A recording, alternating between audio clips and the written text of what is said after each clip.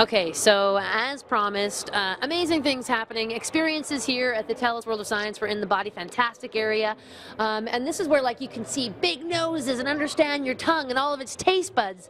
Things come to life here, and it's such a great place to come during the holiday season, during the winter season actually.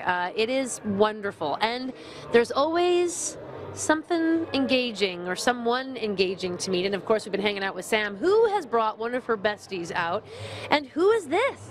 This is Iggy. Full name is Ignacio. Okay, all right. He's the most interesting lizard in the world. Okay, for real? For real. Okay. Well, he thinks so. Oh yeah, of course. He thinks so.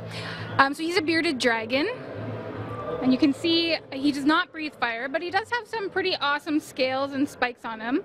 If you're willing, you can touch these little spikes on his side. Is that okay? Is it okay? Does he mind that? No, not at all.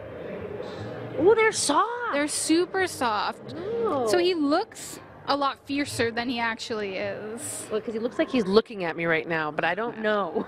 He might be. He might be. It's like great red sweater, Bridge. How old is Iggy? Iggy's about 5 years old now. So when we got him, he was maybe a third of the size he is now. He's grown quite a bit in 5 years. Will he grow more? I think he's pretty much maxed out at this point. And what does he eat? Like, what's his daily diet? He is an omnivore. So like us, he eats both meat and vegetable products. He likes kale, so we feed him a lot of kale. How very on trend. Yeah. Way to go, Iggy. Yes. He's and obviously he's a massive, I mean, besides it's sort of an engagement, but he's a massive learning tool, I would think, for a lot of what you do here. Yes, he definitely is. So it's really interesting to people to learn, for example, that his spikes aren't actually very tough. They're not hard.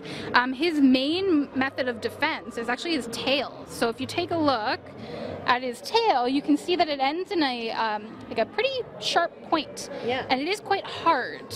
So he can whip this tail and get it up to speed really quickly, and he manages to get rid of predators or people who might hurt him using his tail. Interesting. And you were just saying before he's quite comfortable in your arms because he's cold-blooded. Yes, he's a reptile, so he is cold-blooded. He doesn't make his own heat like we do, so he relies on other things for heat. In the wild, it would be the sun baking rocks that he might go and sit on. Is that why you always see them like lying on in the middle of like a desert? I mean, it's a bit cliche, but is that where you'd find them? That is exactly. He's a desert-dwelling animal. Huh. So he needs those warm rocks to warm him up. Right now, he's using me to warm him up. So cool. This is another great thing here. This is like, I think it's called a critter encounter. Yes, our animal encounters. We do them every day during the holidays at 3 o'clock in the afternoon. Awesome. So cool. Just another great reason to come on down here. Stick around. Thank you so much, Sam. It's been totally cool hanging out with you. Thank you. This was a blast. All right, so we're going to go into the next gallery in the next hour. So make sure you tune in. More DT after this.